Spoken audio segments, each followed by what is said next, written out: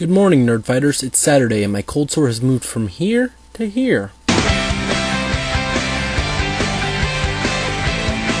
Okay, first off, I need to say that you guys are not abiding by the rules, and I got punished for going over the 4-minute limit, so you guys are all being punished. I can't remember who exactly keeps doing it, but I remember that there are a lot of you that keep going over 4 and 5 minutes, and I've had enough.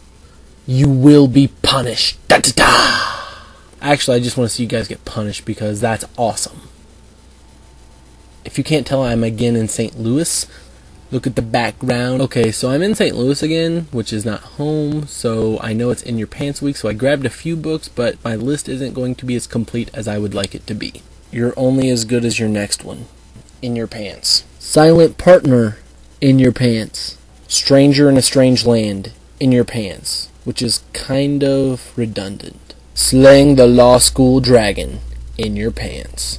Freedom's Landing. In your pants. There is a Gateway. In your pants. Nightmares and Dreamscapes. In your pants. And if you're a baby, The Green Mile. In your pants. Poop jokes are just so clever. Okay, that's all I've got right now, but when I get home I might look for some more, or I might just wait until we move August 12th, and then I start school on the 13th. Anyway, I just might wait until then to dig them out, and we might do some more In Your Pants or whatever. Also, there's a decent chance I might be going to 8808 in Chicago with John Green, Hank Green, and a billion other people. Fighter! And since nobody else is doing a question this week, I don't know if we're back onto the questions, if it's over permanently or what. So, if you guys do questions next week, I will do questions too. Figure something out.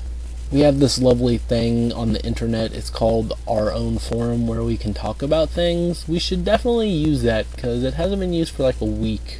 Anyway, I'm going to go because I've got to go play with a cute baby that should be here anytime. So I will see you all next week. Did you know that 3 halves of all people have a problem with fractions?